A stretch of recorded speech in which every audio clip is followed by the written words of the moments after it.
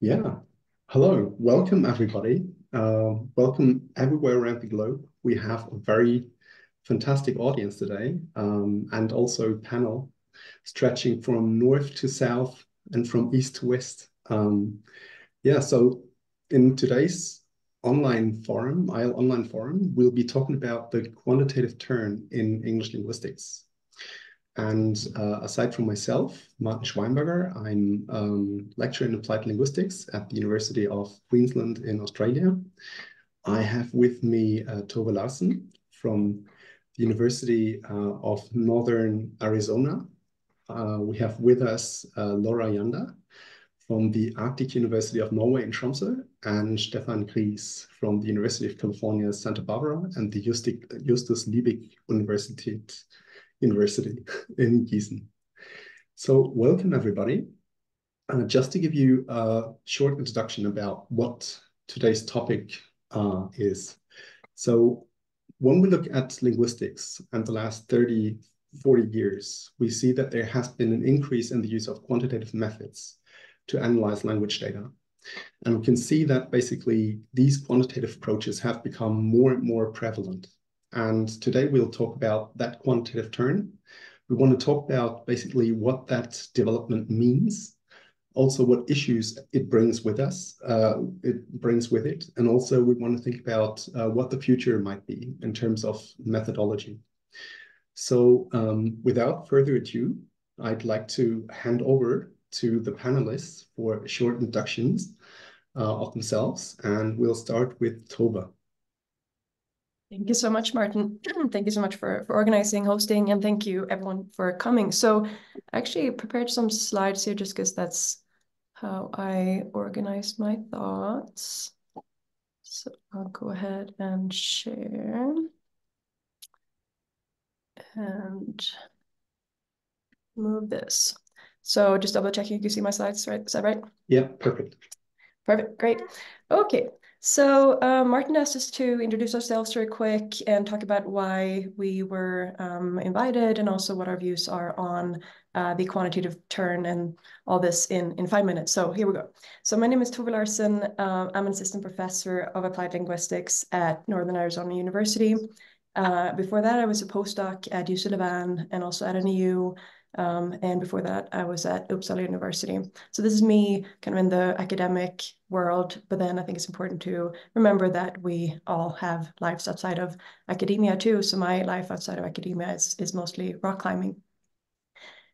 Okay, so why might I be relevant for the discussion then? And Martin didn't explicitly tell me, so this is my best guess here. So I am very interested in quantitative research methods. I use them in my research. I have published some recent studies with co-authors where I try to help spread some methods that might be helpful for the field.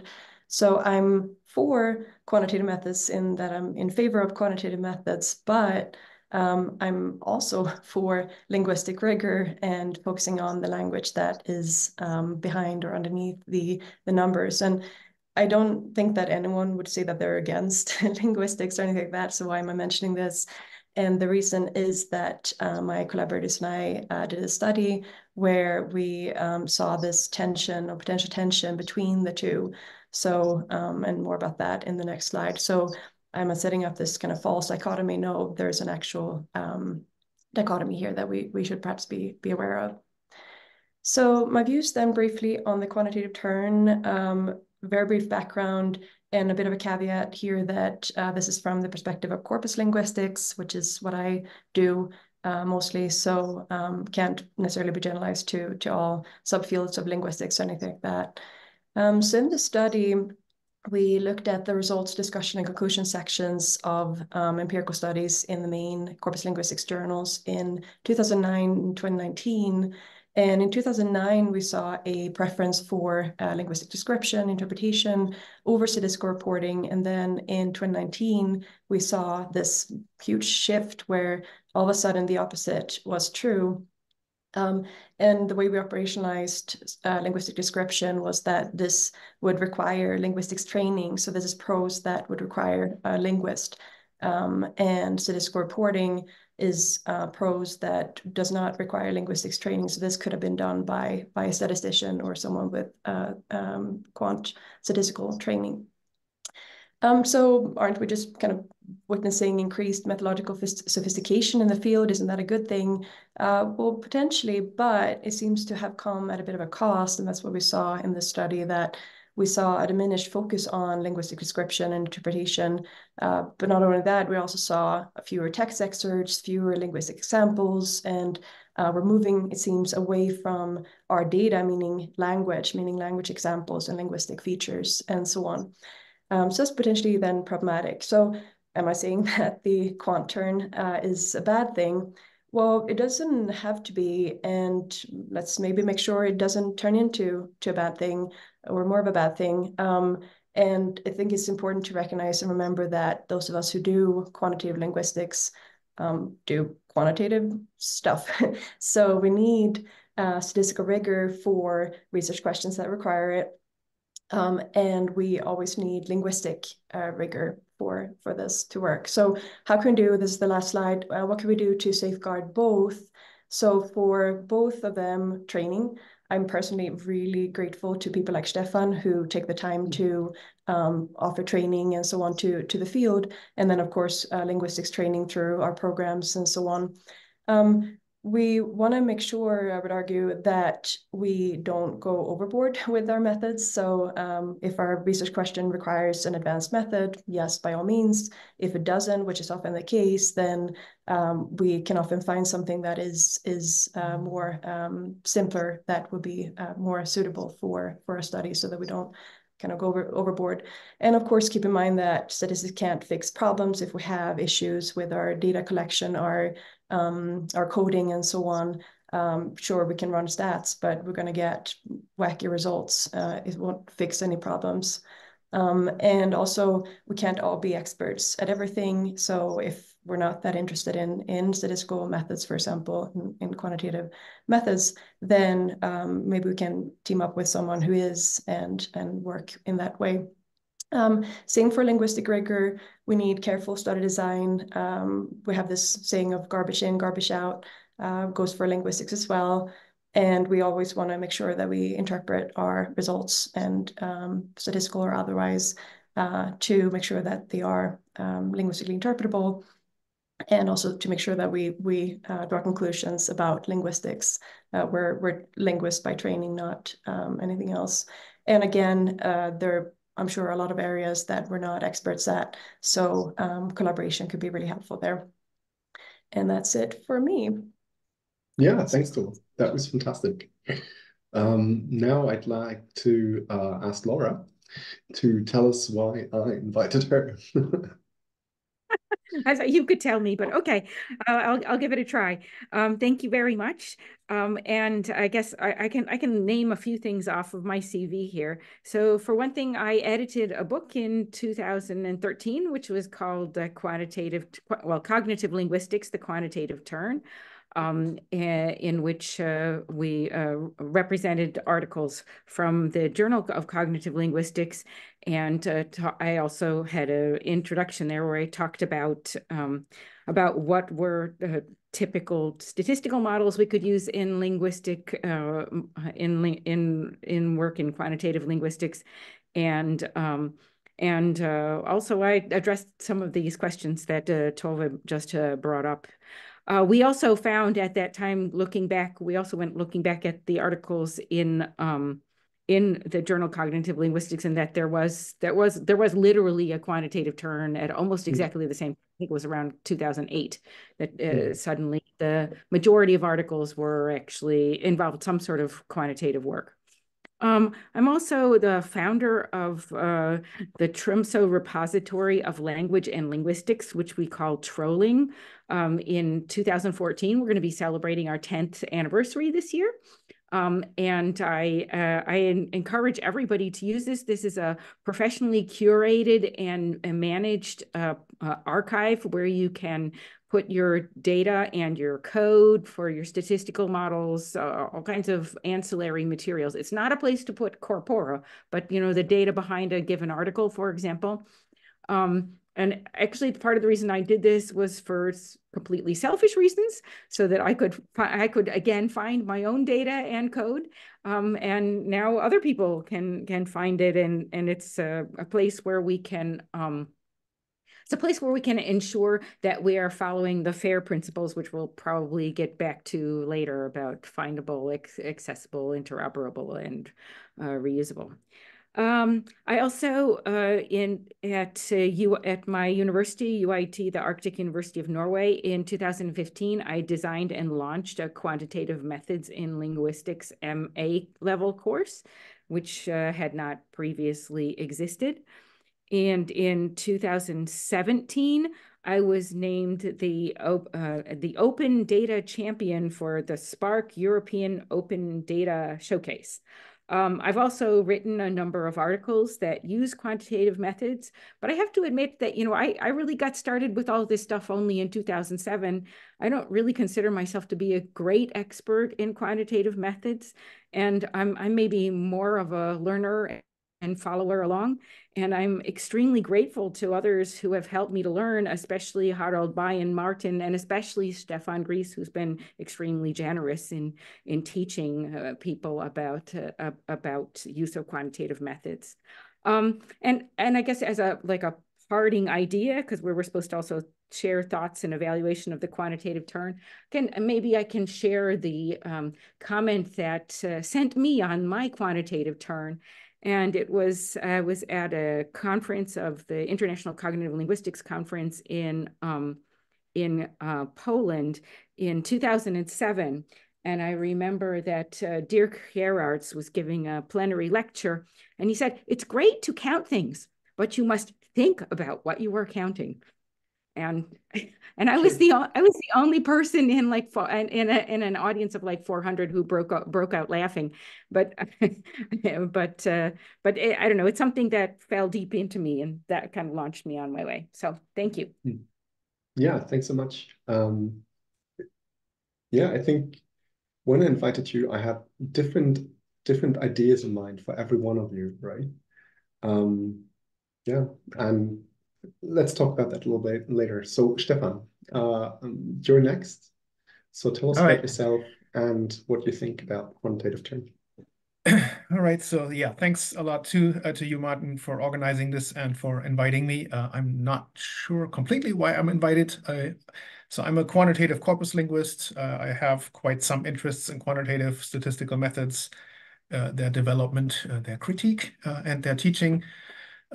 Theoretically, I guess I do mostly usage-based kind of work, cognitive linguistic, if one wants to call it that way still.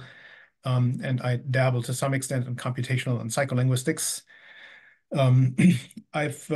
Most of my work is quantitative. I guess I do try to bring the linguistics always along, but there is certainly a heavy methodological focus.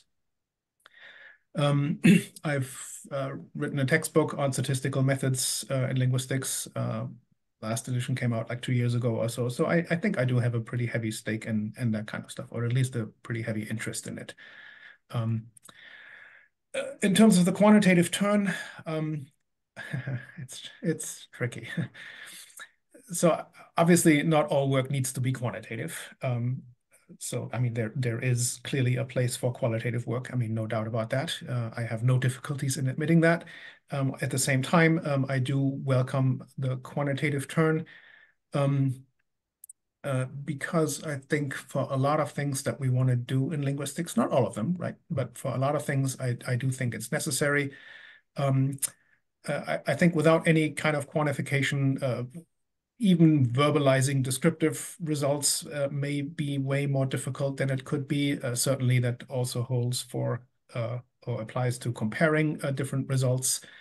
And it's, I think, in a lot of cases, understanding the quantitative aspects of a study and what methods to use there is especially important when it comes to determining what is likely important and what is likely unimportant variability in the data that we constantly face. In addition, I think that in order to understand multifactorial and multivariate scenarios, basically quantitative methods are indispensable. I mean, there's no way we can look at the kinds of data and the sizes of data and the complexities that we currently often face and sort of summarize them by eyeballing, talking about what impressions we have and stuff like that without quantification. I don't think this is possible. And this is where it maybe gets a slightly bit more polemic, but then I'll also shut up. So I do think the quantitative aspect is particularly important for two reasons. So one is, when we want to generalize, right? I mean, it's perfectly fine to do very qualitatively oriented case studies, maybe descriptions of things coming with maybe speculative or hypotheses, explanations and stuff like that.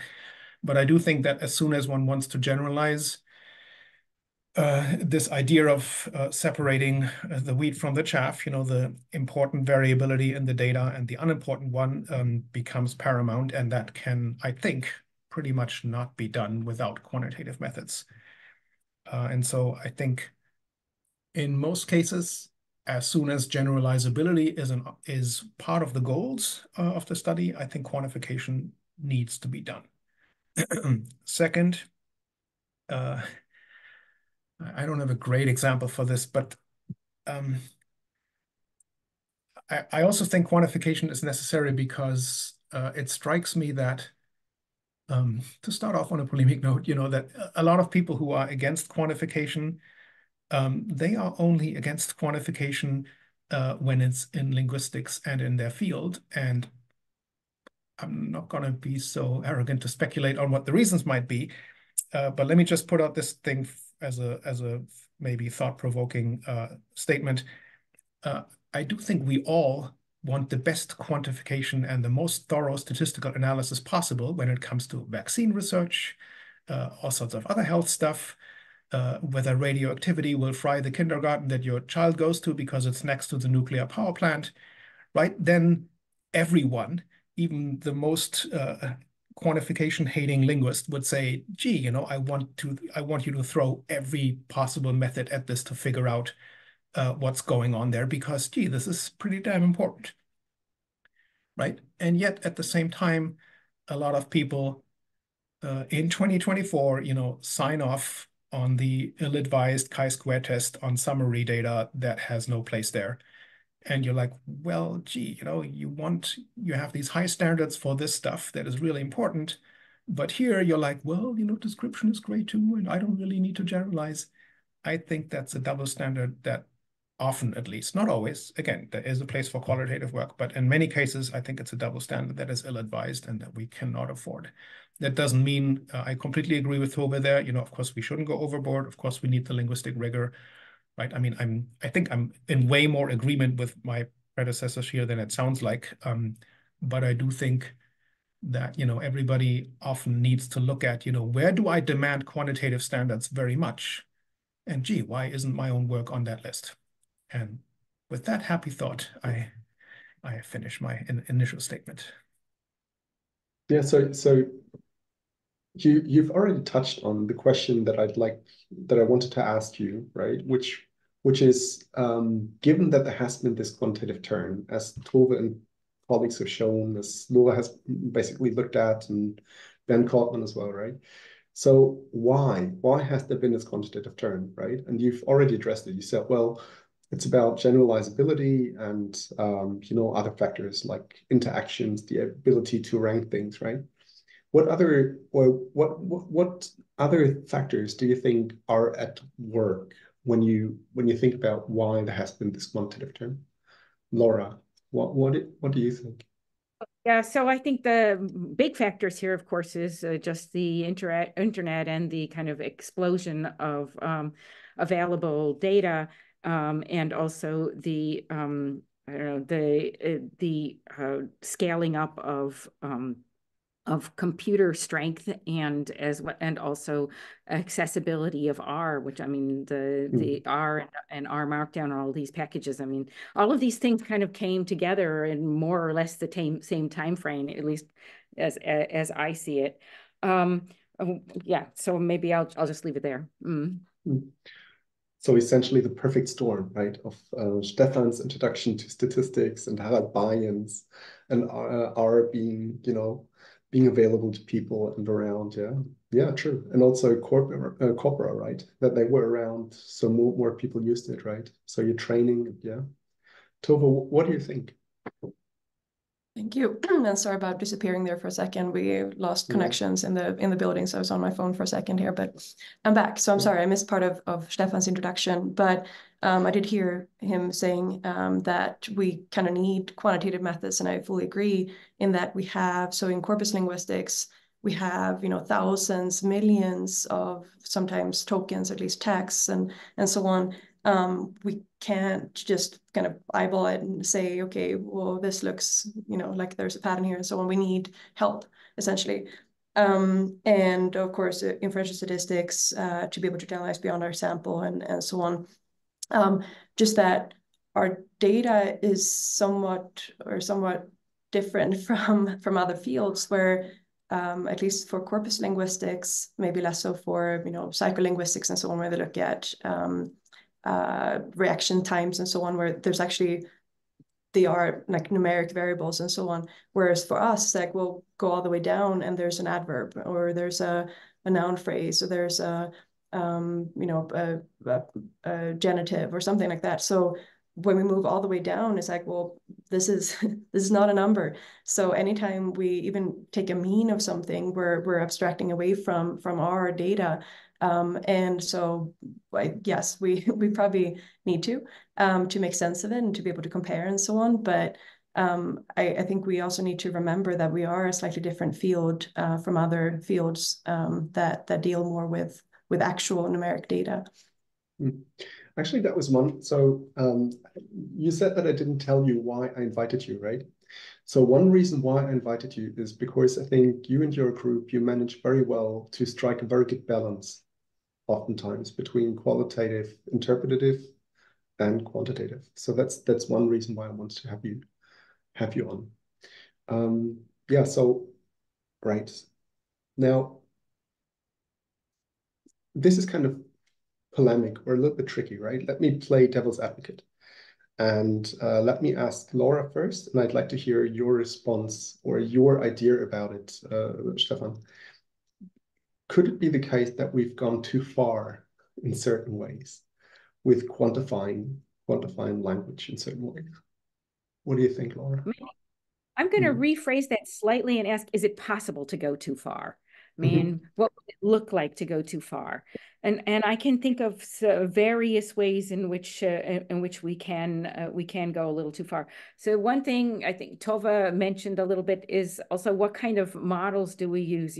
Some models are much more kind of comprehensible and accessible to people, but some appear really as black boxes, and some are black boxes, even for very proficient users of statistical models.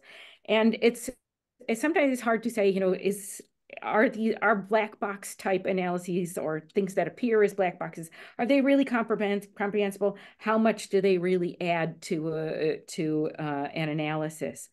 Another thing is something that also Tove was touching on a little bit, but I mean, it's not just linguistic science, or it's not something particular about linguistics that is that isn't based directly on quantifiable items, because actually all science is anytime you have data, it's human beings who collected that data and put it in there somewhere.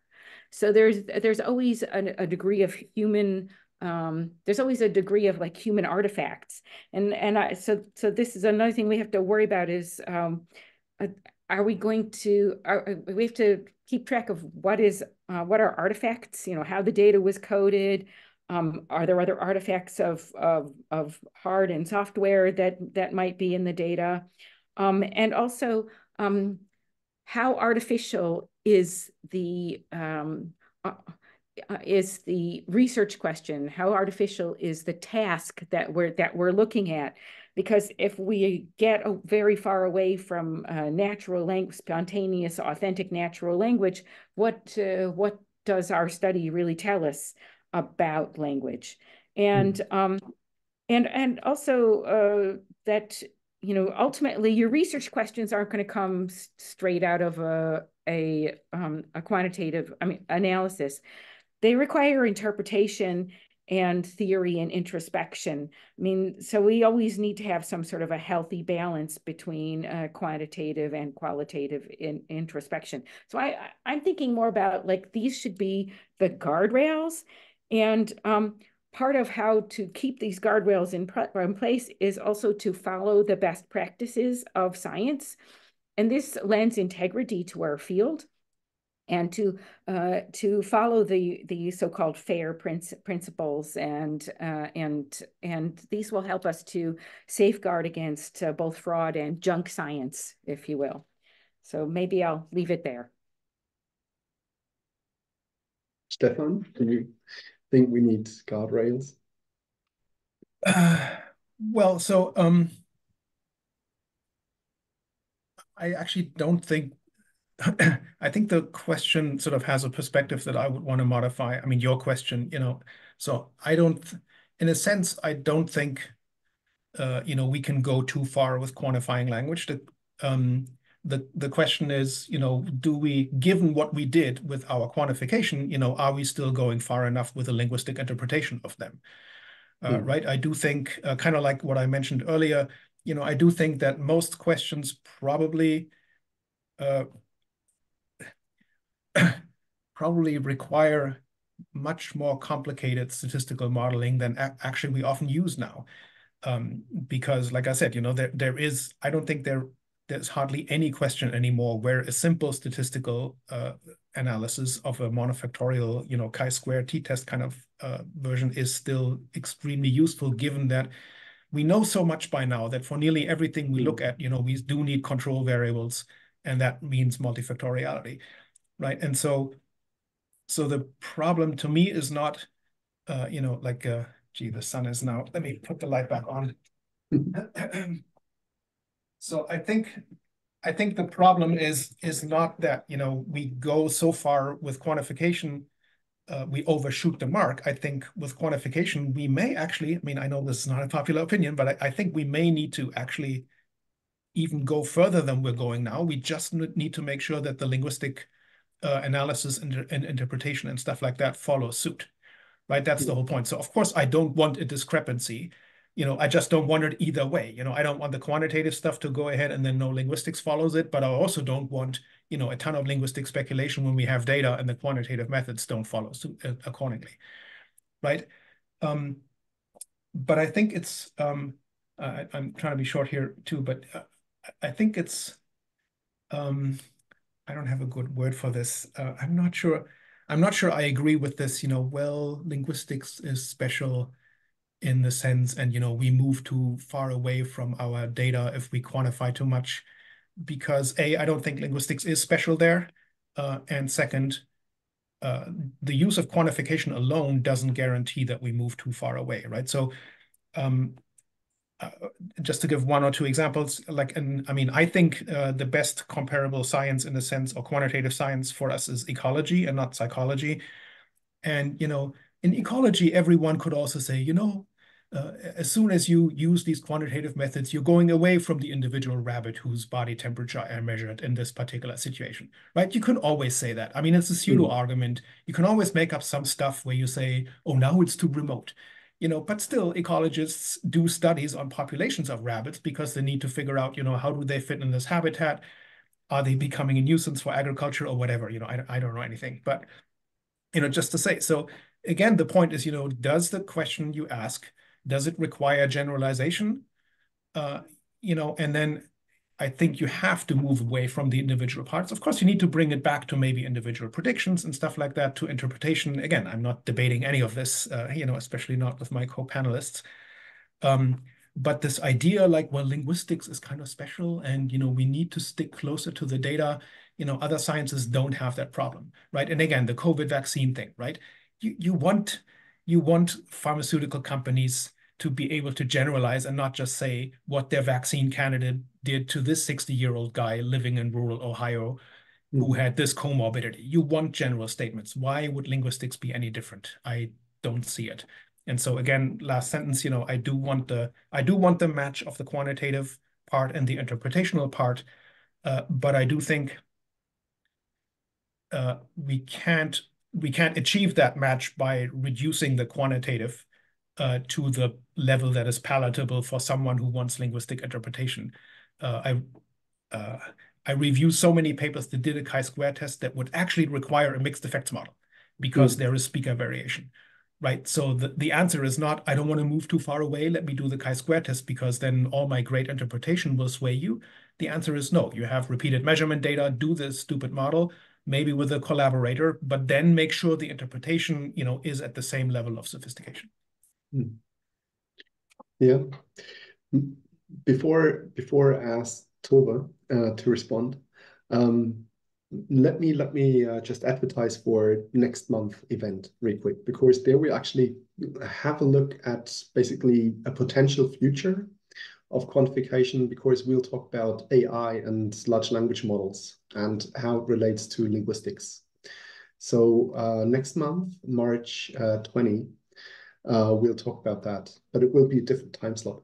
It's just too late for me here.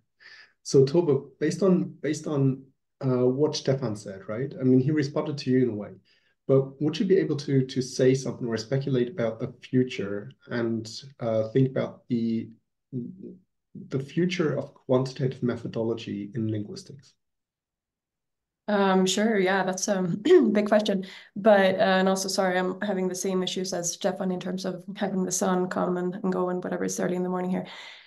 So just to clarify that I'm not, and we, the group of co-authors here, we're not saying we should never quantify, we should never move away from language, just that, like you said, Stefan, we should return to language, we should return to the rabbit after to make sure that we make whatever conclusions we draw are applicable to the language data and so on. So not saying we should never move away. And yes, I fully agree that there are a lot of questions that require more than chi-square and so on. So, and the actual question, Martin, so the future of quantum, what was the question? Sorry. Yeah, it was about where do you think this turn is going? It's really just, we're having a conversation. No one expects you to be correct or predict the future. But based on what you think, what would you speculate where the quantitative methodology is taking us? What do you think? Yeah, I mean, I think we have a very exciting few years ahead of us in this respect, and I think we will. I'm hoping at least that we'll see more kind of more balance, because I think when methods, because according to our study, then this is a fairly recent shift in, at least in corpus linguistics, that we 2009 wasn't that long ago, and all of a sudden we see a change. So I think when new methods and when new degrees of sophistication and so on come into field, I think it's easy to get a little bit carried away maybe with the methods, and then I think in the next few years we'll see more of a balance between statistics and linguistics, and I hope at least that so I think we're really good as a field in general to hold ourselves to really high standards for reviewers, for journals and so on, to really high standards when it comes to the statistical rigor, that you're not going to hopefully get away with things that you shouldn't get away with. But I would love it if we could have equally high, if not higher, standards for the linguistic rigor, just making sure that we do a really good job with the manual coding, automated tagging, with data collection, with things that I think we could really work harder at as a field, and then of course also the quantitative methods and the statistics, so that there is no dichotomy between the two, that in a sense that we have both. We have the linguistic rigor, we have the statistical rigor, so that we can answer questions that we haven't been able to answer before.